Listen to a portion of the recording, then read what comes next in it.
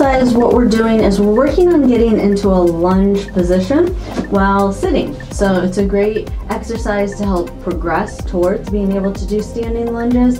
And for those of you that don't have the strength to step your leg backwards, or maybe you lack a little bit of flexibility in your hip to get that leg back, this is a great alternative because you're not using your hip extensors. You can kind of use the hip abductors, the muscles that move that leg out to the side, or you can even use your opposite hand to move that involved leg out to the side. And then you're basically just rotating your body and letting that knee drop.